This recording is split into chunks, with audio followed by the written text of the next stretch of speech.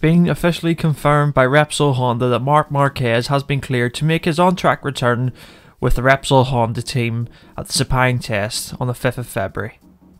It'll come as a big relief for Repsol Honda and Marquez, as over the past few months he hasn't been able to ride on track, and over the past few weeks we've seen him return to motocross tracks and then return to Portimao to ride on his RC213V street bike, well the production bike of that, and also he's been riding a 600 at Aragon. And on Monday this week he had a final check and the medical team have confirmed that his treatment has been a complete success, and that means we will see the 8-time world champion back on a MotoGP bike for the first time since the Emilia Romagna Grand Prix, where he won in October. So let us know your thoughts below in the comments. Are you excited to see Marquez return?